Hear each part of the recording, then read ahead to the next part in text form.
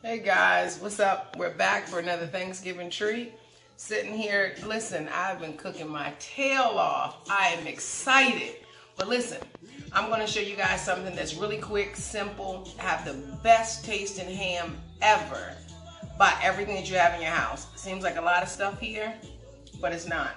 So, I hope you guys don't mind the music in the background. You know, I'm new to this, but when I cook, I listen to music. I get down. All right.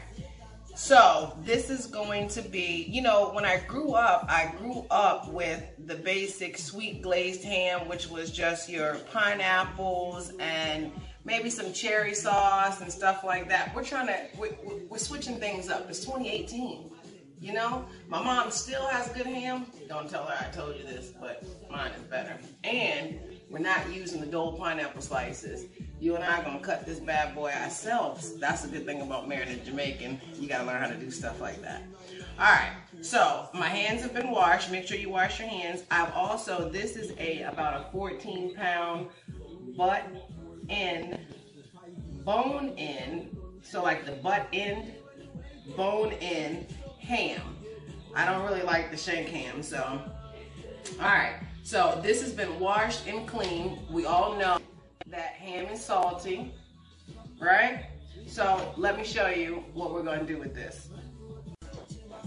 All right, so as I said, let me show you what we're going to do with this. We got a lot of stuff here, but very easy.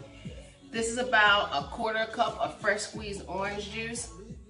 This is coconut palm sugar. For you guys that use brown sugar, you gotta invest in this, I'm telling you. It has a different texture. We have some regular dark brown sugar. We have our secret ingredient here. We have about 2 tablespoons of honey. And this is a cinnamon and, guys, don't laugh at me. I've been cooking too long. Oh, this is a cinnamon and nutmeg mixture. And this is mustard. Ooh, it's hot in here. Them lights is killing me. Y'all can tell I ain't used to this crap. All right, so we're gonna keep it real. We ain't on the Food Network yet. All right, so the first thing I'm gonna do is I'm gonna mix all of these ingredients together, and we have butter because we're gonna be cooking this down because we're gonna be shooting this bad baby up. All right, this is 5 tablespoons of regular dark brown sugar. So we're gonna dump that in there. This is about 4.5 tablespoons of the coconut palm sugar I told you about. And just so you guys can see, it's more of a grinier texture, whereas this sugar, it packs. Ooh, that scared me, guys. Gonna dump that in there. This is our nutmeg and cinnamon mixture. And be careful with the nutmeg and cinnamon because that stuff is strong. So that is only about a 1/2 teaspoon of cinnamon and a 1/2 teaspoon of nutmeg. Now with our 2 tablespoons of honey, mix all this together. We got the ovens and stuff going in here, you guys, so it is hot. I don't really like honey, but it's a great thing to cook and I don't like it raw. This is about 2.5 tablespoons of mustard. This is regular yellow mustard. And about a 1/2 tablespoon of honey Dijon mustard. And this is gonna help the glaze stick, even though we're gonna liquefy it and then re-thicken it up. All right, so let's mix all this together. Make sure we get all that. We want the whole ham to be seasoned all the way through. All right. Now we're gonna take our orange juice. We're gonna dump that in there. And as you can see, we want that brown sugar to really melt down. So I'm stir that up as best we can. All right. Now, over here we have about a tablespoon of molasses, right? But this is a great sweetener. And molasses is nothing but burnt brown sugar for you guys who don't know. So it's more sugar, but it's also a thickener. So we're not gonna mix that in this sauce just yet. All right, take all our other stuff, give that a big whisk. All right, and then here, the best thing to have is a sweet smoky ham. So I'm gonna put a few dashes of liquid smoke in here. My husband's recording me, you guys, and he's dropping everything. And you guys are about to hear me cuss. Sure. All right. So if you can see the consistency of what we have, we want to get all those lumps of brown sugar out of there. So you see we have a nice concoction there. And what I typically do, especially before it gets on the raw pork, I like to taste it just for sweetness. That's good. And that orange juice, that fresh squeezed orange juice, gives it a nice flavor.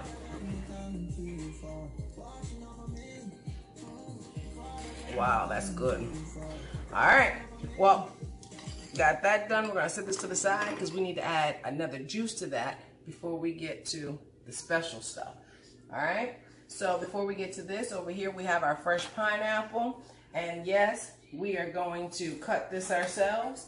So what you do, if you've never cut a pineapple, you're gonna turn it on its side.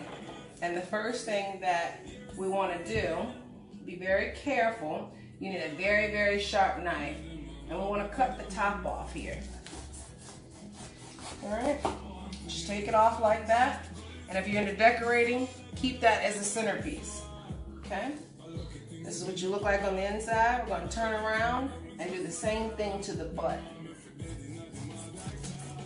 You need a very, very sharp knife for this, all right?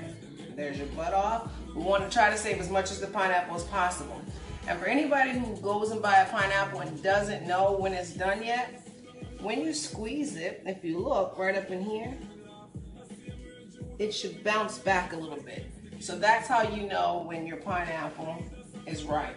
Now, because I need this in rings, if I was going to slice this, I would just slice it down the middle and cut out the core. But we need fresh pineapples, and I want it in rings, 4 or stars, to put on the ham. So what I'm gonna do is I'm just gonna go around and do this and take off the skin, trying to save as much of the pineapple as possible. And for people who think, oh, that's a waste because they like the strips, you get great juice out of this. So you kill 2 birds with 1 stone, and it's so much better than Dole pineapple in the can with all that syrup. We have enough syrup with our mixture over there. We don't need any more pre-packaged canned stuff. This is about home cooking. It's Thanksgiving, for God's sake. Put a little effort into it. All right. So, for the most part, I did pretty good, as you can see. Got most of the core out. I mean, most of the skin off. Now, for people who don't know, it has a hard core right there in the middle. So, we need to take that out. So, you're gonna need something like a donut cutter or something. So, let me just clean this up a little bit. Be very careful with the sharp knives. You're not supposed to cut towards yourself, but I've been cutting for a long time. But for beginners, cut away from you. All right, so you're gonna get a nice good hold on that. And you see when I go down, it got a little bit tough. That's that core that I'm going through. And it is giving me wonderful juices. All right, do a few of them so you can see. There's the rest of our pineapple. Now, what you would do from this point, be very careful, it's juicy and slippery. What you would do at this point is this core right here still needs to come out, very tough. So if you have a little circle, something about this size, something that's metal, you would just take a little bit smaller than that actually. You would actually take it out. But I am doing something special for the kids. So I am going to use my star cookie cutter. And so I think I am. Let's see if this works. Let's see if I can get it out of here. I don't want to waste all my juice. See if we can get this to work, folks. Remember, I am just using this for decorations. This part will not be eaten. Let's see if this is sweet. It's juicy. Wow. That's sweet. That's an ugly star. But the other thing that you can do, because I don't have a circle cutter, so you can also cut the core out by doing this. This is time consuming, but since I only need 3 or 4, you need to be very careful, especially since I'm using a sharp knife. Actually, let me get a paring knife. All right, let's use something smaller so I don't cut my finger before Thanksgiving. How about that? All right. The core is very, very, very hard. That's why you need a circle thing. So I'm just gonna do like that. And we're gonna cut the circles out just like that.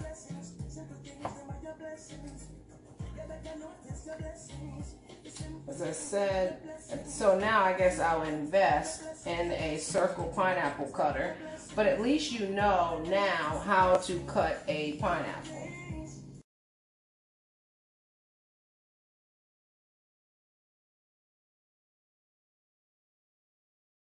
Alright guys, so now we got all our pineapples cut that we're going to use. Still got some left for us to snack on. Alright, so what you're going to do, I don't have one. As you guys can see, I didn't even have a ring cutter. But we have squeezed about, this is about a half a cup of fresh pineapple squeeze. Freshly squeezed pineapple juice. And remember our mixture we made earlier? We just sat there, that citrusly flavor. And I got chunks of pineapple in here. We're gonna dump that in there as well. So, and as always, the description of all the things that we use. And trust me, this is stuff that you already have in your house. So, you don't have to do anything extra. All right. We got that all mixed up. The only thing we have not added is our molasses, which I said we were going to do at the end after we inject it. So we're going to take our mixture, and for you guys who are wondering what's in this, this is Caribbean white Hennessy. That's going to be the kicker, and yes, kids can eat it. I cook in it all the time. All right, see you guys over at the stove. Let's go. All right, guys, we're over here at the stove. I have my little quart saucepan. Don't need much for this. Let's turn this on high, and now we are going to make our glaze injector. First thing we're gonna do, and this is real butter, and it's unsalted because ham has a lot of salt in it. So we don't want to be adding too much more salt. All right, we're gonna let this melt down a little bit.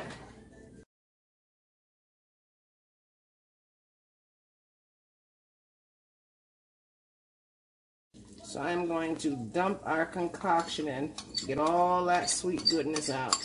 We got that whole 13-pound ham to glaze and inject. Now we're going to cut our fire down to a medium. I don't know how much this is, but we'll start with a tablespoon of white Hennessy. Maybe a tablespoon and a half. And this is just going to, with that liquid smoke, give it a nice, it's a cognac. And if you've ever cooked in cognac, there's just something so good about it. Because you're going to be cooking or simmering this for a few minutes, don't worry about it. The alcohol will cook down. So for anybody that's worried about, oh, there's alcohol in it and going to get drunk, it's going to burn off.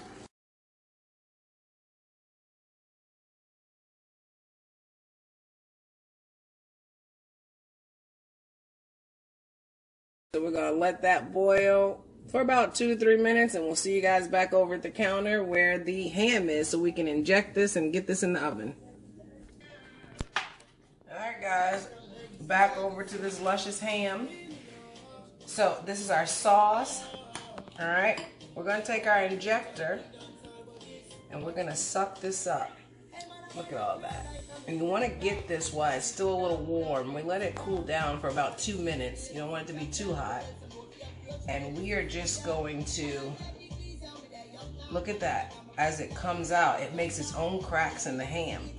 So this will be coming from the inside. And this is another reason why I left the skin on, because we're gonna glaze this thing all the way through. Whoops, we had some shoot over there. And I do not want any of this to go to waste. And after we finish injecting this, what we're gonna do with the rest of the sauce, because we can't have it too thick in order for it to go down in the ham, that's why we did not add the molasses yet.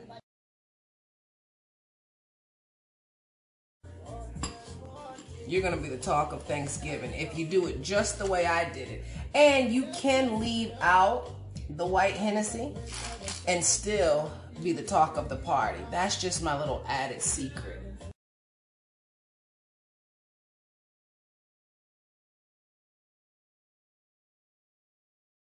I'm gonna leave this sitting, and I'm just gonna let it marinate like I do everything, so that when the stuff is cooked, it's down to the bone. You don't want people to add salt, pepper, nothing to your stuff.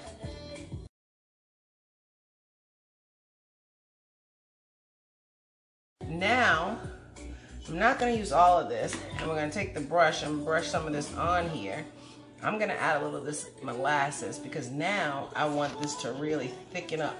And that's what the molasses is good for. Remember, it's nothing but burnt brown sugar. So, that's all that is. And you don't need a lot of it. So I started with about a tablespoon.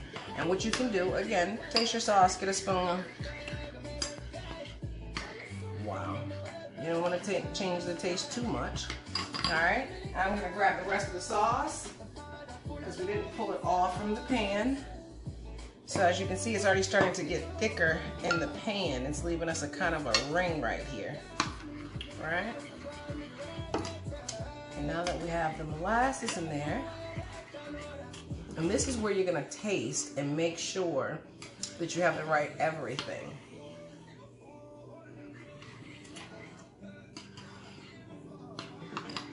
All right, I think that's perfect. All right, now, because I want this to go on, and then I'm gonna put the pineapples. Don't forget we have the pineapples. So, I'm gonna change from that to my brush, and I'm just gonna brush all this goodness on there.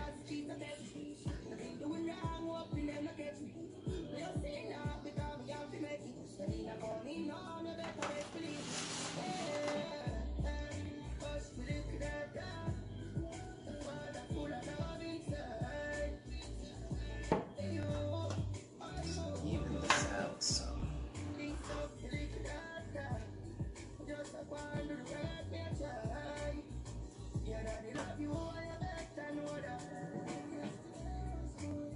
Alright.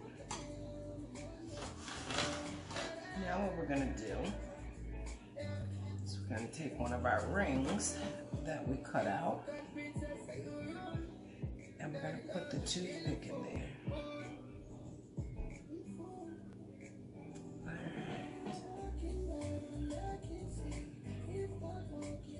And because these are fresh pineapples and I was able to cut them thicker, I actually don't need 5, 6, 7, 8. So,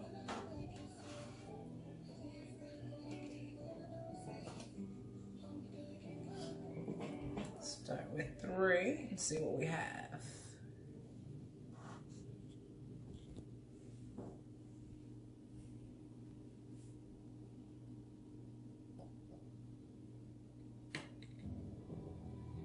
No, we don't want to use that piece. Let's see. I think 3 might be enough. We're going to put some cherries on here as well. So now what I'm going to do is take the rest of my sauce, because I want the pineapples to eat that up as well. And we're just going to dump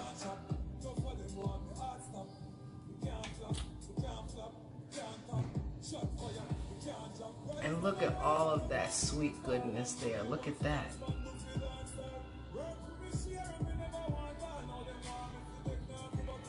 And make sure you get all of it. And since we punctured the holes in there, and you can see it's getting thick already. Alright. So, there you have it. Now we will put cherries on this. I know everyone's used to seeing cherries in this little spot. We will do that in the morning before we put it in the oven. This is now going to sit in its own goodness, and it will be baked tomorrow. All right, so when this comes out of the oven, we'll come back and see what it looks like, and we'll slice it and let you guys see how tender this is gonna be. We're baking this ham at 325, 15 minutes per pound. Hey folks, all right, it's been about 2.5 hours. Our white Hennessy palm sugar ham is done. And look at all that sweet goodness and oils. And so I did not baste this the entire time. There was no need to. So this is what it looks like, all completed. This is a part of our holiday feast. So I'm just gonna let this go sit and rest. Never cut into your meat while it's hot. You will absolutely ruin it by allowing all the juices to flow. And if you look at this, you see this oil, that is just butter and white Hennessy and all your sweetness. And then as this sits, this will get thick. So when you slice the ham, the glaze will actually stick to it. And since we injected it from the inside, you can actually see the pockets that it created right here. And that's just where all the marinade is just running through it. So from my family to yours, thank you for hanging out with us for our Thanksgiving 2018 holiday feast. We'll definitely put up some pictures of all the food that we cook. See you guys soon. And by the way, hey guys, it's Lady C back. Hope you've been a part of our Thanksgiving special. We did a couple videos for you today. We got the bomb. We got our mac and cheese, our stuffing, sweet potatoes, rice and peas, curry chicken, that fried turkey. We got the barbecue beef spare ribs. We got the collard and mustard greens with smoked turkey. This is what you call it down south, but y'all know I'm up here in Maryland in this 32-degree weather. So once again, we want to say happy Thanksgiving to all you guys for 2018. I'm hot and sweating, and I'm going to go eat some chitlins after I told y'all I don't eat them. Peace. Wait, my name is Juju, and make sure you like my mommy's video. Like and subscribe. Bye. Make sure you be good for Santa. Because I'm getting a motorcycle. Bye.